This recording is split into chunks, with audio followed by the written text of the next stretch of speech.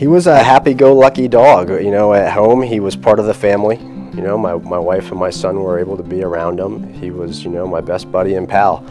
You know, he could be out with us in the yard if we were cooking out, and I didn't have to worry about him. But when it was time to come to work, Krijger knew. It was like a light switch flipped. You know, he got loaded up in that truck and it was time to go to work. On January the 11th, my partner Krijger and I were dispatched to assist our SWAT unit with a hostage barricade situation. Norfolk police say they were met by a woman upon arrival who told them her husband held her at gunpoint. The subject came out of the house and was armed with a handgun.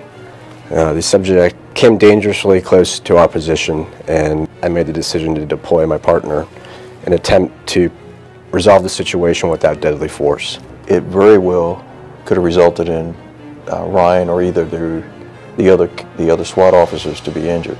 And because he was able to deploy his dog, there was a very good chance that that did not occur. And my partner Krijger made the apprehension, keeping myself and the members of the SWAT team safe so that we could attempt to get the subject in custody. While my partner Krijger was struggling with the suspect was able to fire 2 rounds, striking my partner in the side, ultimately killing him.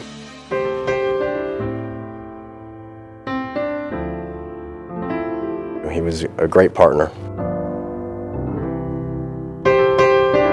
Seeing what Ryan and Krijger did on that particular day, it was just a cut above. The perfect handler and a perfect dog on that day possibly prevent officers from getting injured. That's why I thought it was very important to nominate him for the Valor Award. I'm very proud of Krijger. Krijger never showed any hesitation no matter what the task was, you know. He constantly surprised me, constantly doing things that even I wasn't sure he would be able to do, and he never let me down, not once.